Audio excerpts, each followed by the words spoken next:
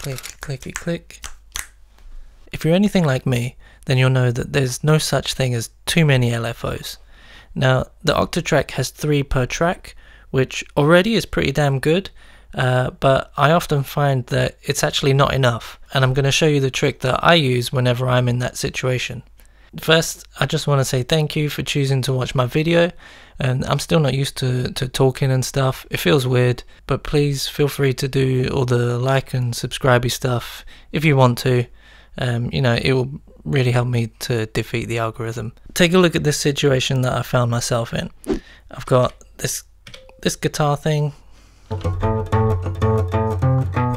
cool, and this drum thing, and they're playing together in a seemingly endless loop. I've got the guitar here which is completely dry and the guitar here which is caked in effects, and the idea is I'm going to transition between the two to make the performance more dynamic. I'm also using a neighbor track here because I want to use more than 2 effects for this guitar. So you can see here I've got the filter and delay, and on the neighbor track I'm using lo-fi and another filter. In track 2, if I take a look at the LFOs, you can see I'm already using all 3 of the LFOs. LFO 1 is on the sample rate, LFO 2 is on the bit reduction, and LFO 3 is on distortion. So if I transition over here, you can hear these effects in action.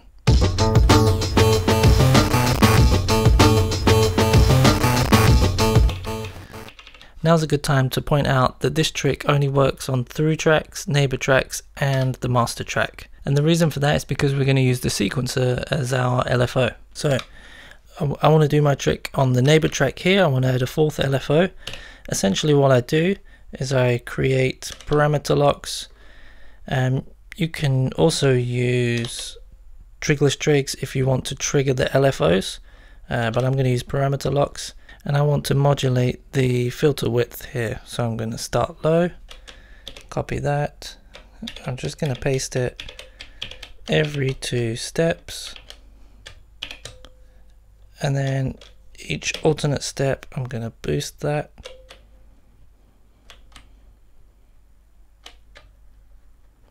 Just like that. So let's take a listen to it now. Sounds weird, but the reason for that is because we haven't activated our slide trigs. For this trick, don't activate the slide trig on trig 1. We want to activate every other one. Another thing to point out is that the first trig should be set to the default value that you want to use when the LFO is switched off.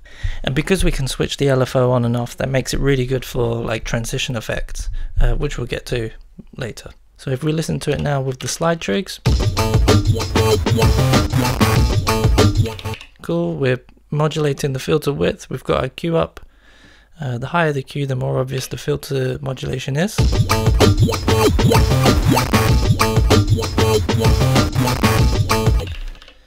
So now if we go into our pattern settings, in this circumstance I'm modifying track 2, which is my neighbor track. What I'm going to do is I'm going to go to plays free and select yes. I'm going to set my trig mode to 1-2. 1-2 means I can turn the pattern on and off like a switch, or we can also use hold to have it active only while holding down the track button. For this example I'm going to use 1-2, and then if I play my track, I can transition over to the affected one, and if I want to activate my 4th LFO, I just press this.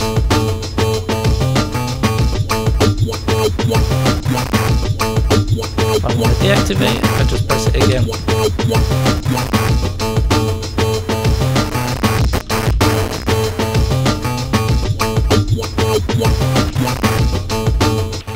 Now a few other options that we have, we can set it to a one-shot trig, which essentially means it's going to run through once and then turn off.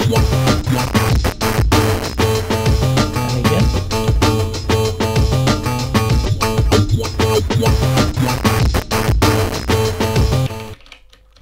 Another one that we can play with is the trig quant. quantum leap. But we can also set it to 1/16 all the way up to 256/16. If we go all the way to the left, we can set it to direct, which is very useful when we are using the hold option. Let me show you the hold option.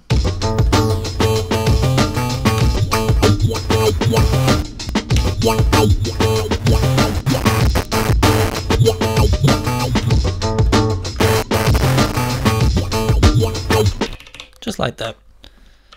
Now the reason that we need to set the first trig to be your default values is because if I were to remove that trig, what you'll notice is that when the pattern switches off, for some reason it will take the parameter lock from the first trig and just hold with that. I don't know why it uses the first. In my mind it should really use the last one. I think it's a bug, so if anyone from Elektron is watching, please fix it. It really bugs me, and I hate it. But yeah, this is the workaround that you have to use. Let me show you.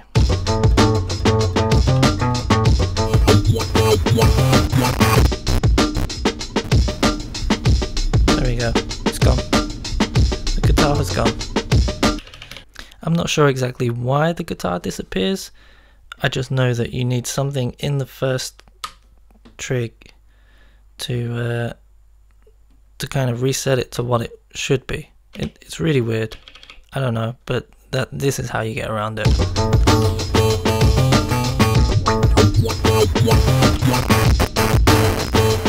See? Just like that. So here's another thing. If you want to use this technique for, say, transitions, then you can set up your sequencer to behave more like an envelope instead of an LFO. So in this example, let's clear everything. We have a fresh new pattern here. So I'm going to set a P-lock here and here. The width is going to be way low, and here the width is going to be way high. I'm going to set my pattern mode to plays free and one-shot track. And then I can play regular guitar, affected guitar,